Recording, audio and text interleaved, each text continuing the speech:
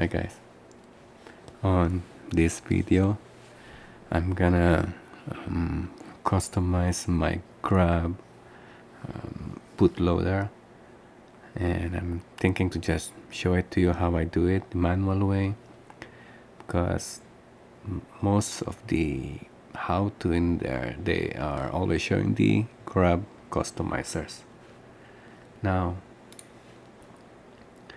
GRUB customizer is actually okay. However, I have a really bad experience with it before. I was using it on my first few months with Arch. I customized the GRUB, and then I believe, if I remember it correctly, there was an update on the GRUB, or there was an update on the GRUB customizers. Anyway, there was just an update regarding the bootloader, and I spent hours and days trying to figure out just to boot into the system, and it really messed up. So I cursed this package. I'm sure there's a lot of you, or there's a lot of guys out there who are using this GRUB customizer. I mean, you can use it. However, I highly suggest not to use it. It's better to just do it the manual way, which I'm gonna do it now. Now you will tell me, if let's say you are in a because this is a PPA launchpad, or this is a launchpad which is mostly connected to the Ubuntu, you will tell me that you installed it on Arch on the repo. Now if you go to the Arch repository and search for the GRUB customizer, you will see in here on the, let me just zoom in, you will see that on the GRUB customizer, the upstream is in the GRUB customizer, this one, launchpads.net. So it goes to the same thing, it's using same package. Now if you also on Gentoo, for example, on the overlay, because if there's no GRUB customizer in the official repo, and on the overlay there is the Guru and the SRC, is going to the same package, GRUB customizer. So it's all just the same package, everything in here. So that's just about it. Just be mindful, if you use this, may break your system. Now for customizing the GRUB theme, if you just search on your Google GRUB theme, there's a lot of good GRUB themes, GRUB themes on GitLab or GitHub. One thing that caught my attention, or I've been using before, is this GRUB themes by Addison Cabani. I believe it's a good one. Let's just make a preview. For example, on Gentoo, it's like minimal, but it also looks good, better than the GRUB, which is, of course, I mean, you can always say that, you can always argue that you don't really look it, you don't really have a time to look it, but then it's here, so you can just use it. So I've been using it, and earlier when I was searching for another theme, I found this actually on the GitLab,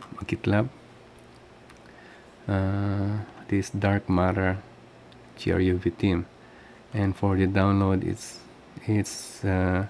going to this page, and I think it looks great. For example, there's a lot of themes in here, different distros. If you go into the file, see, it's all listed. I hope we can just change the alphabetically here, but there's a lot of GRUB theme here, and I already have downloaded this earlier. I downloaded that 1080p and 2K. I have a 2K monitor, So I download this anyway. I download both, and the installation of it, manual installation, is actually on their page.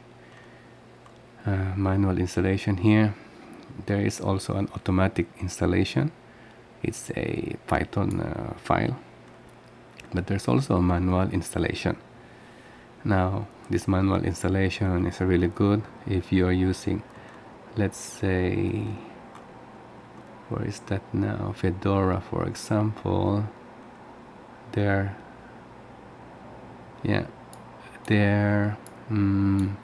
GRUB directory is different, and it's also this different on the GRUB main mkconfig. But since Arch and Ubuntu, or Arch and Gentoo is almost the same, it's actually exactly the same. So this is just a guide, and I'm just gonna do it now. As I said earlier, I have downloaded the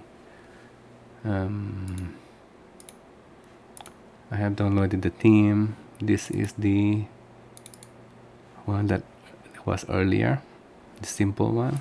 That looks great. I've been using it for already like all more than 1 year, or 1 year, but not with Gentoo, but with Arch more than 1 year. In Gentoo I use same. And today I'm gonna put this dark matter. Now this is the Python file which gonna install it for you automatically, and after you unzip it, the folder name is gonna be dark matter. I just rename it to dark Gentoo dark, just for me to remember, easily remember. And here's the preview, which I'm gonna try it now, and I hope my OBS will pick it up. Okay, so first thing is to copy this into your GRUB directory, GRUB team directory, which in here by default, if you install the GRUB, you have this already star field. So you need to copy the Gentoo dark sudo cp. You need to change to elevated user, or elevated cpr, and then Control Shift V, and we need to move this to, you can just copy this for easy. Then of course enter your password. Then it's already here on the Gentoo dark. Now I cannot open it because I cannot open it. That's weird. But anyway, I think it's already in here. Let me just Gentoo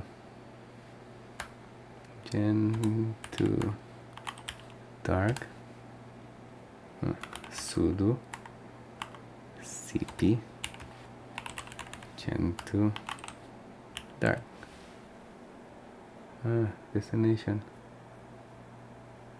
a cd, change directory, cannot be run directly. Okay, change this to cd Gentoo dark. Okay, now it's in here, it's already on this file. So after that, you can go into, now you might not experience this for some reason. I cannot access now, don't know why. Then we need to change the, let me just clear first, clear. So we need to edit the default GRUB. So sudo vim etc default GRUB.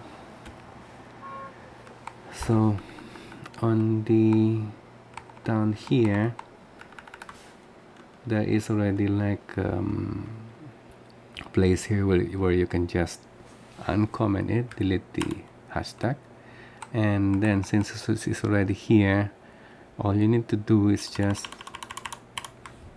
replace this with a folder name, which is I Gen2 dark. There you go. Very simple. While you're here, you can always change the timeout. You can increase the timeout if you wanted to see the GRUB theme, but you can always just click the arrow down, up and down when it's booting, so then you can always just verify if it's working fine. So after that, need to upgrade your GRUB. So it is sudo grub mkconfig o grub.cfg. Now earlier when I said about like Fedora or Red Hat, they have a different updating of the GRUB, and I believe Debian and Ubuntu. No, I believe. Let's just go here with the because it's here. The documentation is here, which is this page. In the installation for Ubuntu and Debian base, I believe you can just do a sudo update GRUB. But for Fedora and Arch, this is not really right. See, there's also for Fedora, not this though. Anyway, so this is for Fedora also. That's one thing, the things that I don't like about Fedora is you cannot really customize the GRUB. I don't know, I cannot reinstall it and put it as removable. Anyway, that's just about it. So when you update your GRUB, you see here, it found a theme, which is good. Now you might be asking why I have a lot of this. This is for the snapper, and this is a GRUB BTRFS, so I can just boot it in there. So after that, let's just reboot. Okay, I'm just gonna keep pressing the button just to post, so OBS on my laptop can pick up the bootloader or the theme. Okay, it picks up partly, which is good. Now this is how it looks with the Gen2 dark. I think the design is okay, but the font is kind of like too retro, I believe. And then have I have two kernels here, and this is where the snapshots are, which is I mentioned earlier. Okay, so I'm just gonna boot it and then change it to the other theme.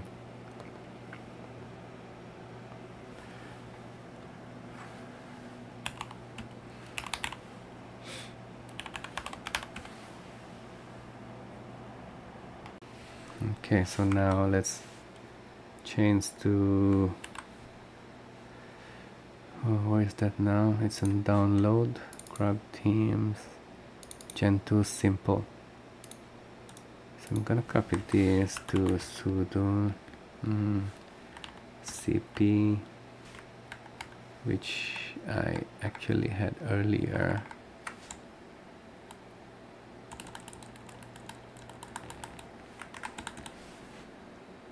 Copy this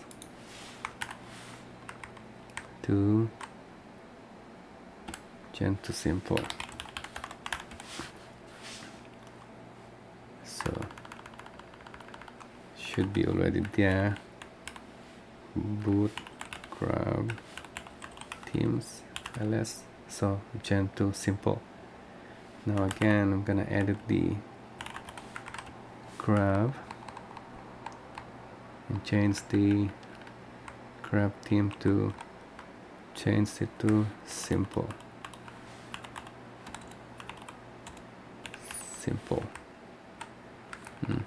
Forgot the /. Then again update it, and it found the change to simple theme. And I'm gonna reboot it again. Hopefully the OBS can pick it up this time.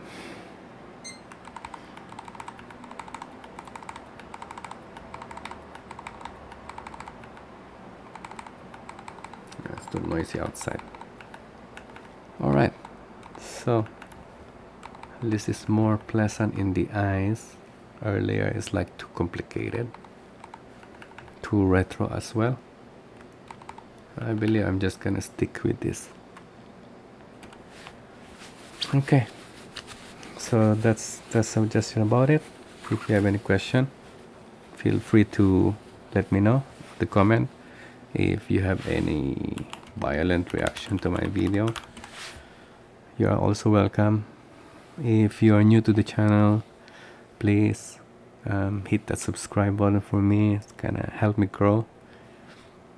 If you like the video, please like it, and if possible also if you can share the video so my channel will grow. Anyway, that's it for today. Have a good day, guys. See you next time. Bye now.